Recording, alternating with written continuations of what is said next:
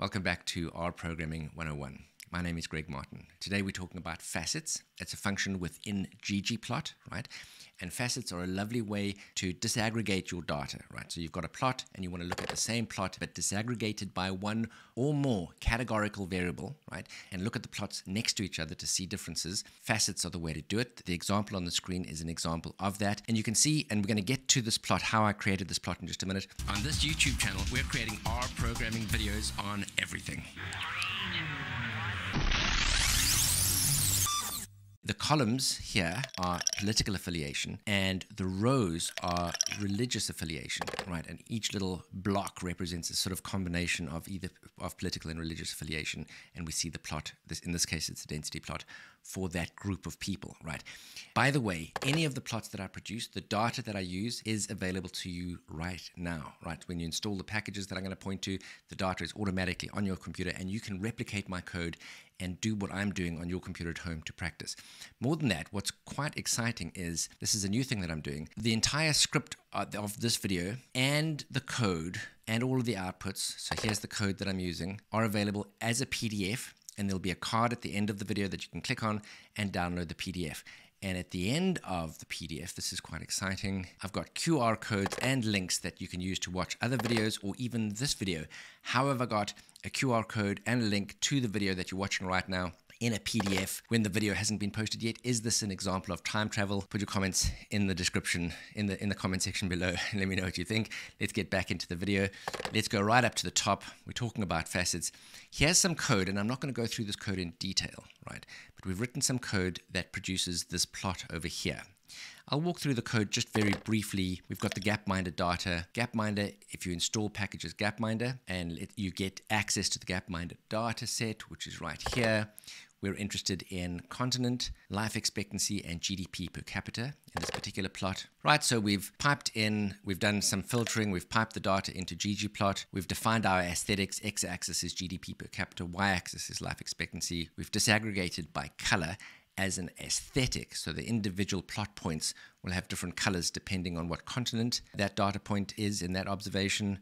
Our geometry is geom point. I've said make it a square, alpha 0.4, that's the transparency, size equals 2. We've put some labels and a black and white theme. And here we've got the plot. Okay, so far easy peasy, lemon squeezy. The problem with this plot is that it's quite difficult to see the difference between the different continents in terms of the relationship between GDP per capita and life expectancy. So what do we want to do?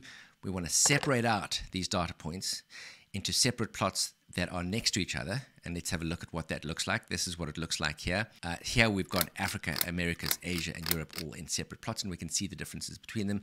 I've superimposed on top of that just a geom smooth, so you can see the direction of travel. And instead of color, because we don't need color to disaggregate by continents anymore, I've associated color with year, and so the lighter blocks are more recent and the darker ones are further apart, further in the distance past, right? How did we get there?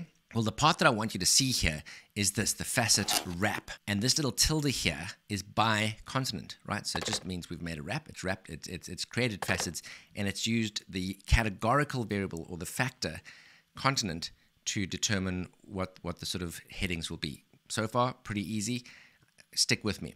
Okay, the next thing I want to teach you is you can, within the facet wrap, here, I've just put facet wrap continent, there are additional arguments that you can put in there to determine, for example, how many rows, how many columns, and where it is that it's going to stick the strip, for example. So let's have a look at that. Here's another data set that I want to introduce you to.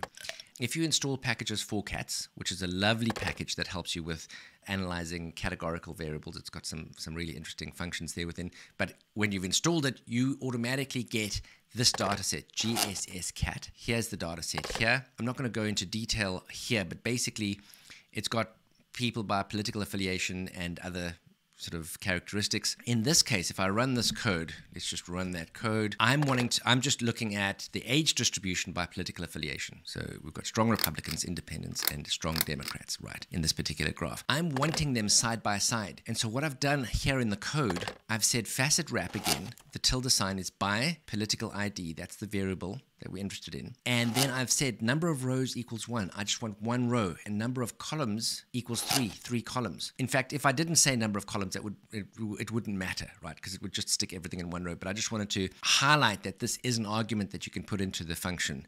Now, ncol equals 3 means we're going to have 3 columns. And then strip position is the bottom. As you can see in the plot down here, the strong Republican, Independent, and strong Democrat are all labeled at the bottom instead of the top. There are other arguments that you can put into the facet wrap. So I wanted to show you that you can do that. Let's keep going. Right, the next function I want to teach you is facet grid. And this is where we land up using 2 categorical variables, right? The political affiliation as columns and religious affiliation as rows, right? So each block has 2 categorical variables that particular data set is disaggregated by. Really powerful way of visualizing data. And quite simply, I'm not going to go through all the code here, just to let you know, in this data set, it makes reference to people of the Islamic faith as Muslim, and I'm not sure, but I suspect that that's not the preferred term. So I've just written some code here that changes it, that recodes it to Muslim. I think that is the preferred term. If I've got this wrong in any way, please forgive me. I'm wanting to make sure that I get this as right as I know how. And so when I filter by religious affiliation, I've got Christians and Muslims. Right. I'm not going to go through all of this code because, again, we're not really trying to teach you ggplot. We're trying to teach you about faceting here. If we go down here to facet grid, we've got 2 arguments. This is actually 1 argument. We're saying religious affiliation, or relig, that's the 1 variable, tilde party ID, right? And just to let you know, the first part of the argument, relig, is going to tell the facet grid which categorical variable or factor needs to be the row headings, and then the second one is the party headings, is the column headings, right? And we can see that right here, right? The political affiliations were the columns and the religious affiliations were the rows, right? So it's rows by columns, and then the rest of it is pretty straightforward, labels and themes, and we've got this particular grid. Once again, you could add in additional arguments, right? So you've got the space to create additional arguments for facet grid as well. Of course, in the PDF that you can download, you're going to be able to get all of the additional help and videos. Stay and watch another video. I hope you found that useful. Click on the link on the card that's on the screen right now if you want to download this PDF, which I think you'll find quite useful. Make comments below, ask me any questions you want. I will try to answer them. Don't do drugs, always do your best. Don't ever change. Take care. Speak to you soon.